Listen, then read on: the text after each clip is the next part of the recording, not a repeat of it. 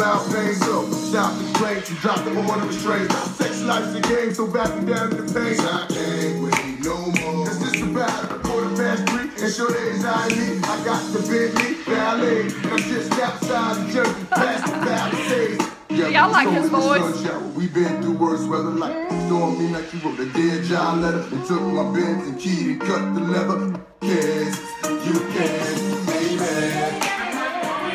And you can call, but I'm always on time.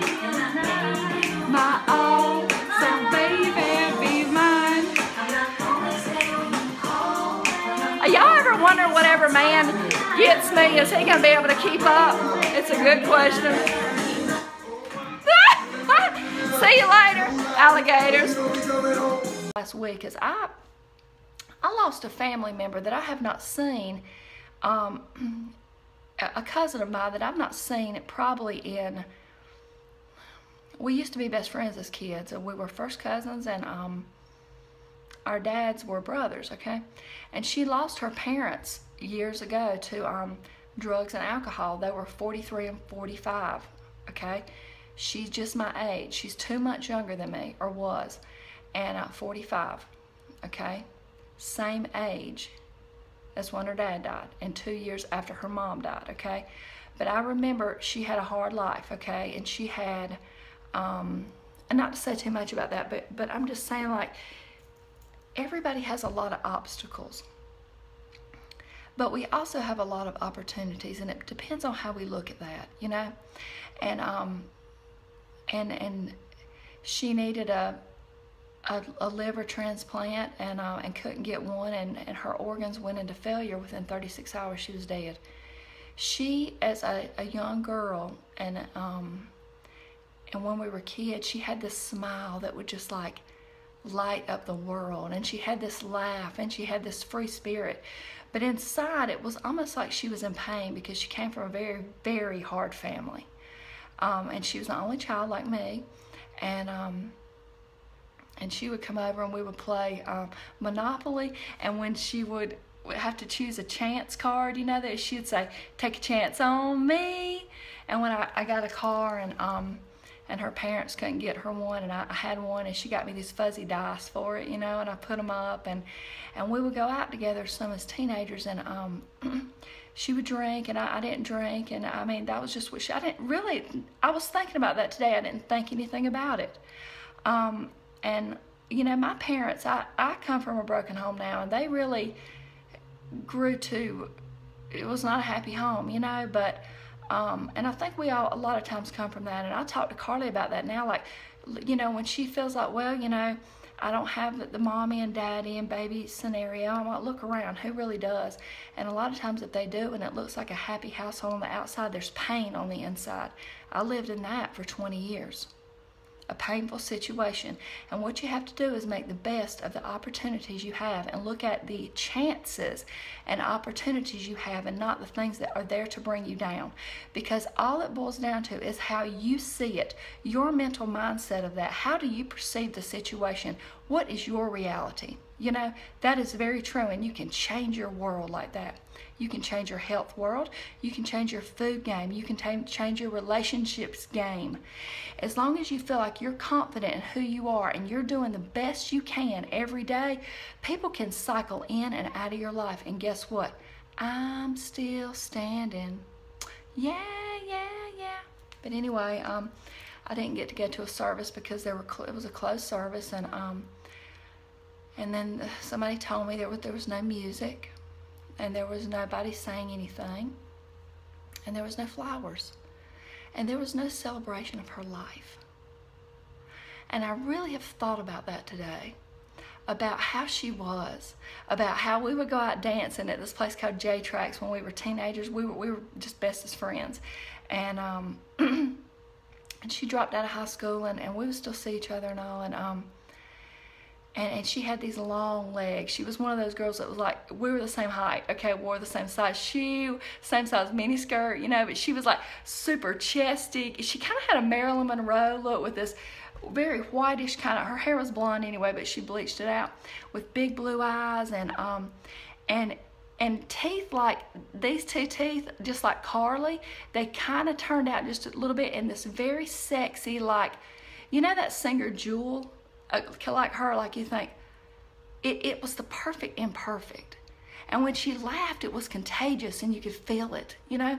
So this is a little memorial for her because that didn't get to be said. And that's what I wanted to say at that service. And I wanted to see people I haven't seen in years. And I wanted to celebrate her life, you know?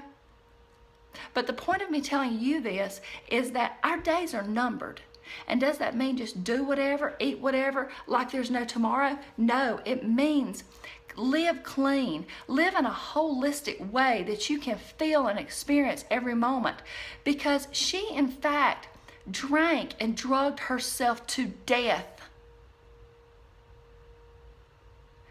Her organs shut down because they couldn't do it anymore. Do you know our organs are here to save our life?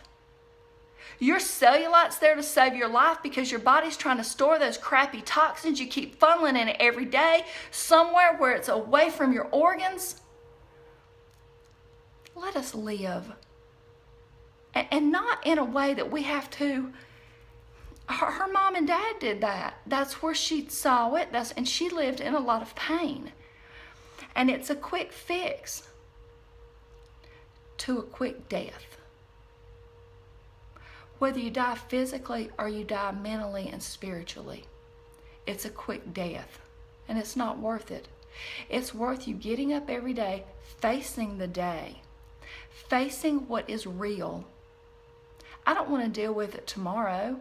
I don't want to deal with it when it comes. No, I'm going to deal with it now, and I'm going to see any situation as the situation at hand, not good or bad, you know?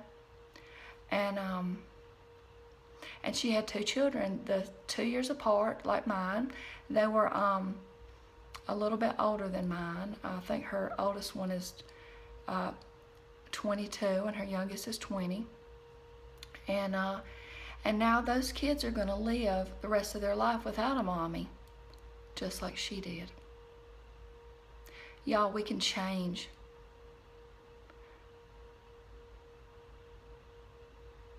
Do y'all believe that? Do you believe people can change? Because the minute we don't believe that, we lose hope.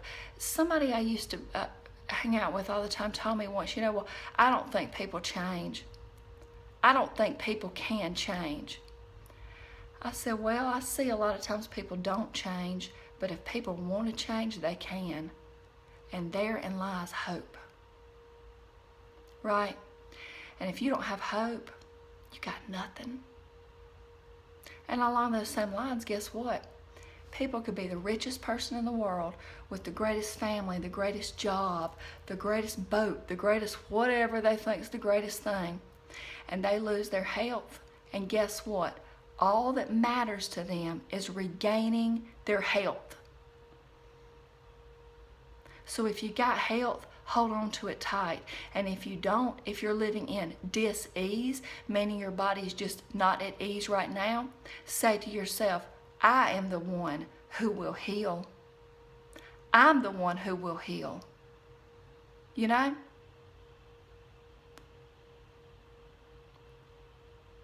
Never give up on people. That's exactly right. I had somebody not too long ago that I realized that they had some past situations that I didn't know about that could be shocking to a lot of people, but you know what? And now they don't. And to me, somebody like that that's really overcome obstacles, I can really jive with those people, you know? I can really feel their passion for helping other people now that deal with that, or their passion for staying on top of their game because that once you've overcome something, you don't want to go back there anymore, you know? I am the one who will heal. It's true. I used to say that to myself, along with other things when I would go through the grocery store or walk down the halls of my old school, and I would say, I eat plants. When I would smell the pizza in the workroom or the cafeteria, I eat plants.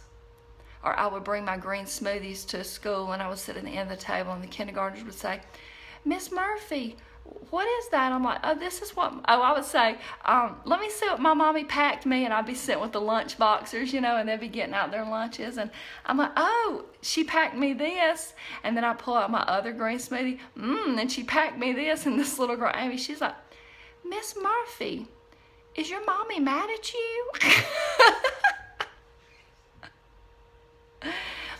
But you know, it's all what you tell yourself. That's what it boils down to. It really does. One thing at a time, Penny. One dance at a time.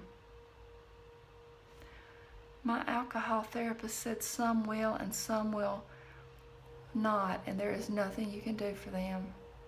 And some will die from it. You know, I was talking to my mom about that, about this that happened to my cousin. And I was saying, like, isn't that, the irony is chilling. And I remember when her mom died, and I remember going to that funeral, and my cousin didn't go because she couldn't.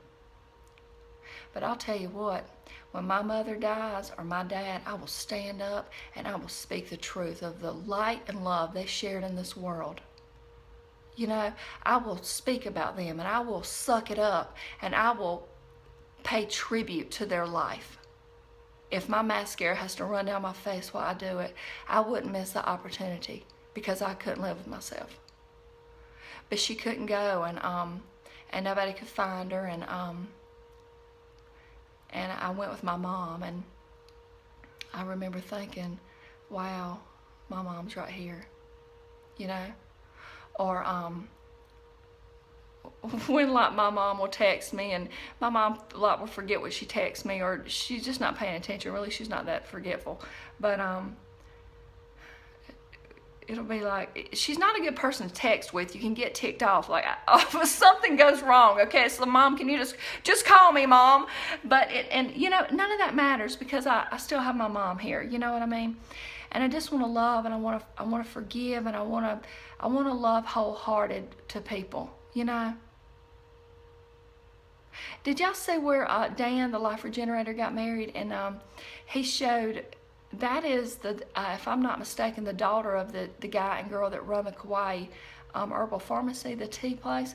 And Dan and I, we've been pretty decent friends for a while, and we've talked about relationships or just different things, and he told me one time, he said, you know, I've really come to realize over time, you know, when I'm looking for a partner, or, you know, different things, that that if you just wait, if you just wait and you're quiet, the right things will come to you. And he said, and you know, you think about this, like, not what can this person do for me, but how can I show love to them? And that's what he said. And that's what he meant. And she looks very beautiful, and they look so great on the beach together.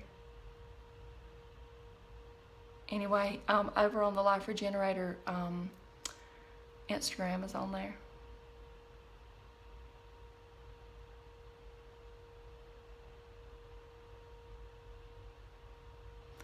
Most powerful thing I would tell somebody getting started, it would depend, Brian, on where they are. You know, I talked to somebody this morning, and I did some coaching with this girl, and she had sent me a decent amount of information ahead of time that I really had time to think about, and really I got her like 2 plans.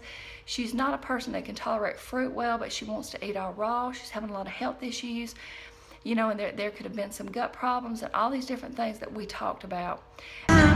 Everywhere, where the people live to